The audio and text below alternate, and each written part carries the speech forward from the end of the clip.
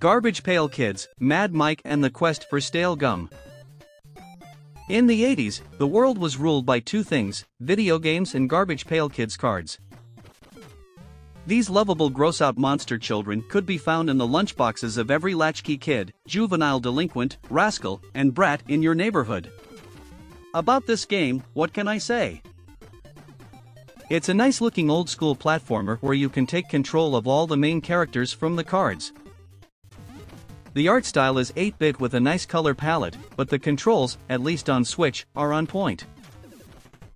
Again, on Switch there are video stutters when a lot of enemies are on the screen, like for example, the Mars level. But again, it's so sparse and rare that you will probably notice it, but it will be for such a short period that it won't matter. For $10 you're going to get around 2 to 3 hours of gameplay and a beautiful catalog where you can view all the original cards, and this is pretty cool, the recording of your run in 2 to 3 hours take.